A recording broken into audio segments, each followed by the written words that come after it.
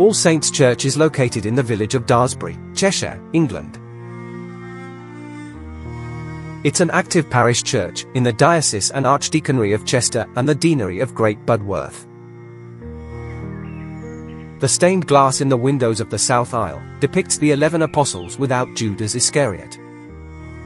They were donated in the middle of the 19th century by the Stubbs family industrialists in Warrington. The church is known for its association with the author Lewis Carroll, who was born in 1832. His father, Charles Dodgson, was perpetual curate at the church at the time. The font on display dates from the 19th century. Its elaborate wooden cover was given by Lady Greenall.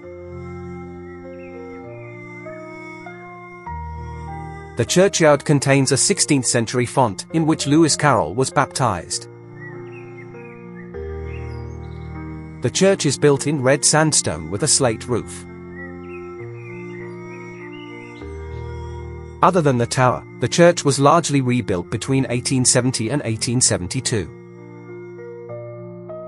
The tower was restored in 1872 by Sir Gilbert Greenall. In March 2012, a centre to commemorate Lewis Carroll was attached near the northwest end.